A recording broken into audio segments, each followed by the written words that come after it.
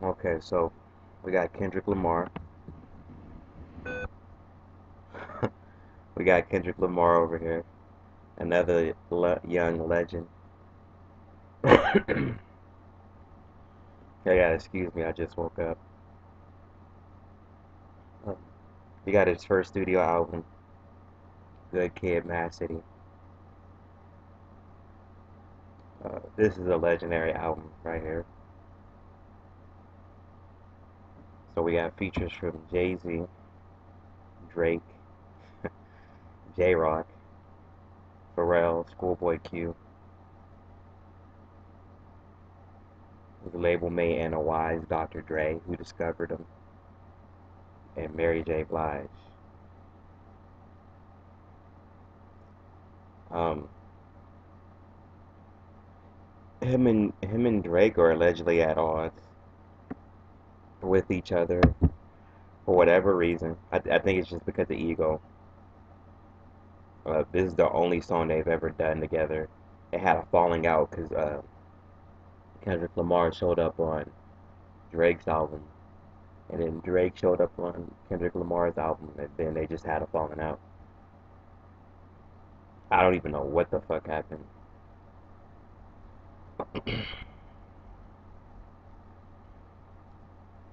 We got the next one, To Pimp a Butterfly.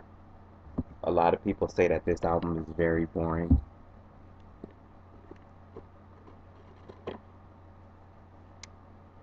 They didn't like this album.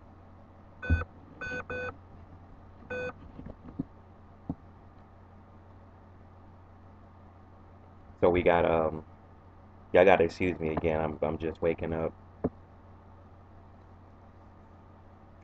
So we got this is a very I like this album. I don't and I know I say this with every album. I think I just like any type of music that hits me that doesn't sound incredibly horrible. I just like it. I'm a music person. But we got features from Snoop Dogg, SZA,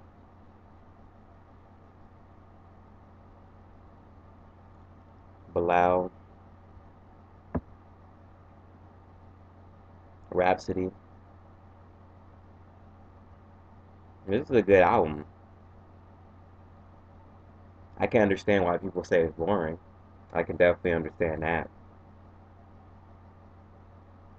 And the song, the single on here is alright.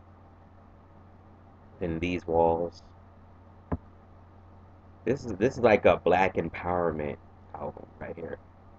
You got songs like King Kunta, Black of the Berry, You Ain't Gotta Lie. That's my favorite. That's my joint right there, boy. As soon as I'm done with this video, I'm playing that shit.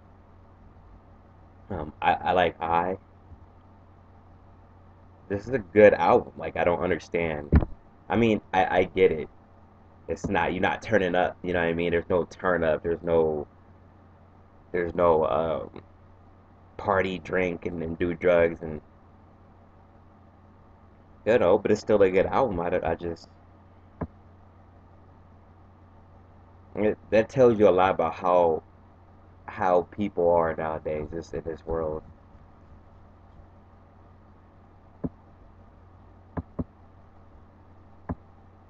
Uh, so we got his last album to date. Damn, damn. Okay, so what happened was Kendrick Lamar jumped on Big Sean's song "Control." Everybody's saying Kendrick Lamar killed him, which I think is completely unjust. I think it's completely unfair. I think it's completely unfair, and here's why. Because Big Sean was setting up a song, and I think this is the same thing that happened to Wale and J. Cole. And this isn't about the artists, because the artists aren't planning to kill each other. They're actually friends. But this shows again how self-centered and dumbed down and ridiculous people have gotten.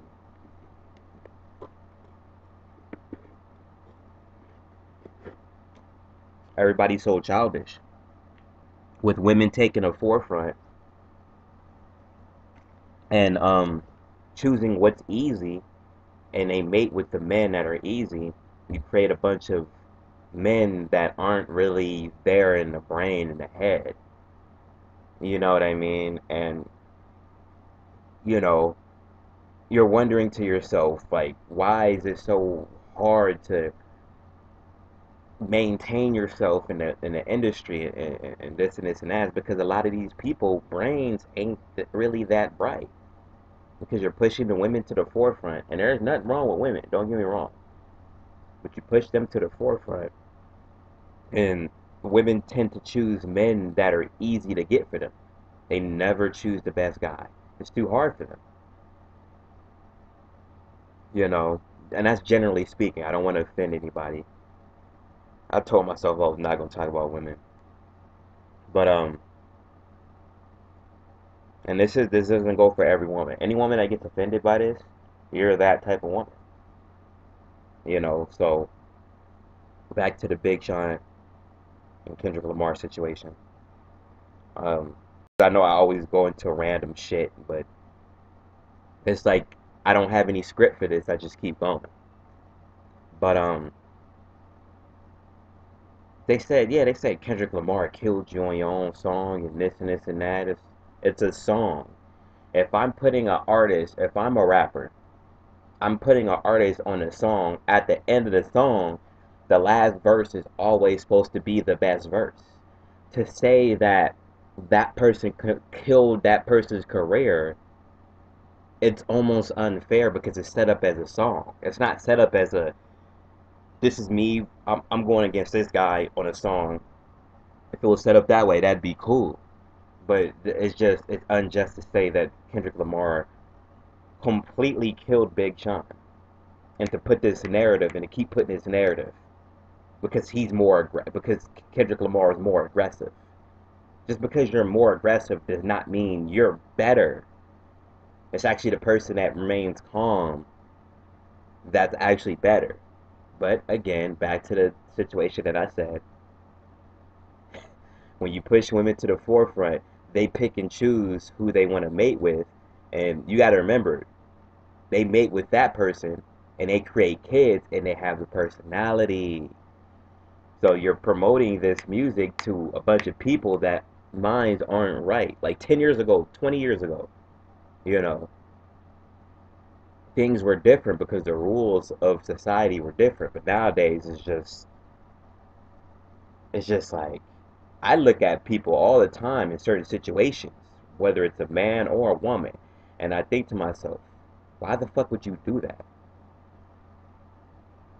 You know, and the truth of the matter is, people have been raised petty because of the poor decisions, not just of women, but of the entire society.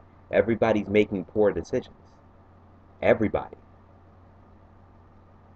And Kendrick Lamar ended up making his damn album because Big Sean had to diss him. Because a bunch of dumbass niggas kept saying, Kendrick Lamar killed you, Kendrick Lamar killed you. Even Charlemagne, Kendrick Lamar killed you, Kendrick Lamar washed you. It's a song. Big Sean explained it. He put the song out there. He put Kendrick on it. Kendrick came in at the end. That's unfair because Big Sean put his verse in first. That means Kendrick Lamar had a chance to actually listen to it, as far as I know, and then decide to kill Big Sean, and then you guys ran with the fact that Kendrick Lamar killed Big Sean. Now imagine if Kendrick Lamar did the same thing. He set up a song. Big Sean's like, you know what? I'm gonna kill him. And then Kendrick Lamar constantly has to hear, oh, Big Sean killed you. Big Sean killed you. And Big Sean was, again, a man of respect, following the fucking rules of morals. He's a man of morals. He didn't put a second verse. He could have easily put a second verse after Kendrick Lamar, but he decided not to. He was like, you know what? I'm cool. And then you dumbasses, Charlemagne, like, oh God. I seen this podcast, see, and I always go off subject, but I gotta mention this. I seen this podcast with Charlemagne the God saying, talking about women and women being aggressive and this and that, and he got to the point where he was saying, he said he's this insecure motherfucker was talking about, he went into his girl's diary. This nigga went into his girl's diary and saw that she put Charlemagne, because she had slept with all these other guys and she had it written it down, and they had the sizes of their penises, their names, and then the sizes of their penises. And this motherfucker seen that she put small and got really insecure. You see what I mean? These are the type of guys that you're breeding. Like, just think, reminisce on that. Reminisce on what I just said for a second. Reminisce on it. Really, reminisce on what the fuck I just said for a second. You know, and you got these MGTOW videos. I do watch MGTOW videos sometimes. And you got all this craziness happening, and people are thinking it's happening randomly. Again, like, it's a bunch of chaos, and I'm looking and I'm seeing the actions that men and women are doing, and it's sad. It's really sad, man. But really reminisce on what the fuck I just said about Charlamagne. Really reminisce on that shit. This nigga said he got insecure, and he's on a podcast. You can go to his channel and see this shit.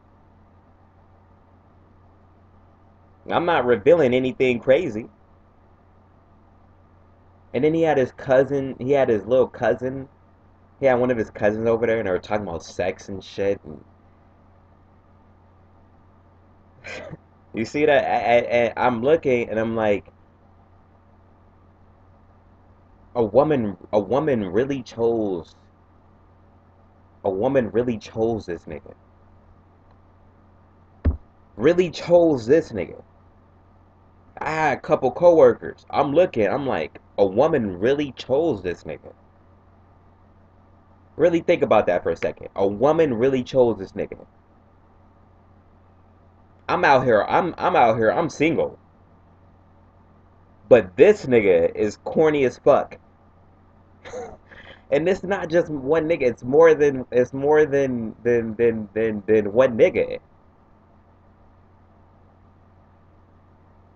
It's like most of these bitches either choose, they just choose, it's just like, it just seemed like women choose losers. Like the niggas that's been in jail or prison. You know what I mean? It's like women choose losers so they can feel better about themselves, and improve on themselves. And that's what I'm peeping game on. They're choosing the losers.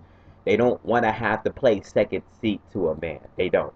So they choose these losers, make them think that they're winners, and it creates. It's creating this society, and I'm saying generally speaking.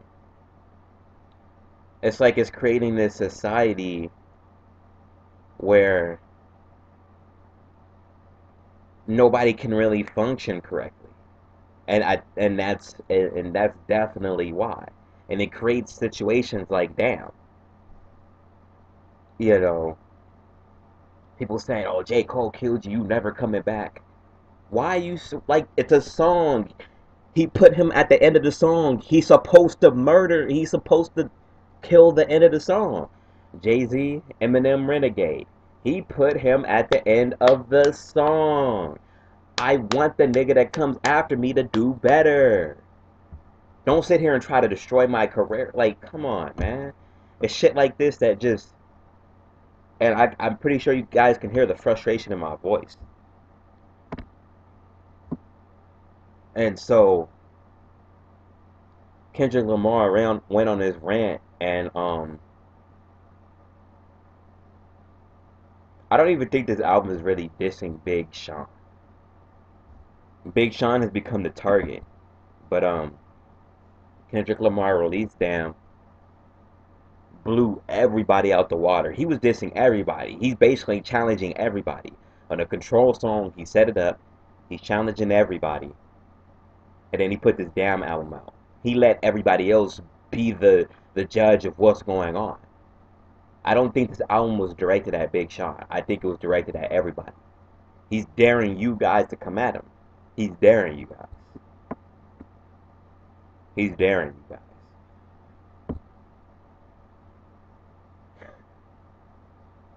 Man, I told myself I was gonna talk about women, but fuck. We just gonna release this shit. Um, so let's see what the features are. So we got U2, the band U2, Steve Lacy. Steve Lacy got an album out, by the way. I need to promote that shit. Um, Rihanna. And see, and I think that was another subtle jab. Subtle jab. That was another subtle jab. Mainly, I think mainly at Drake. Everything's a subtle jab. I think parts of Elements is jabs at Big Sean. Um,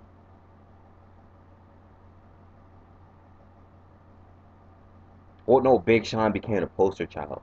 So I just think this whole album is coming at anybody. I also noticed he has no other rappers on here. So, and that's about it for Kendrick Lamar. See, if I didn't go on that rant, this video would have been incredibly short. And women, I still love y'all. But god damn, y'all gonna have to get y'all shit together. Y'all gonna have to get y'all shit together. Y'all gonna have to get y'all shit together. No, it don't bother me. I just know the universe has a way of working. But let me get out here before I start ranting about shit that has nothing to do with Kendrick Lamar. Anyway, peace.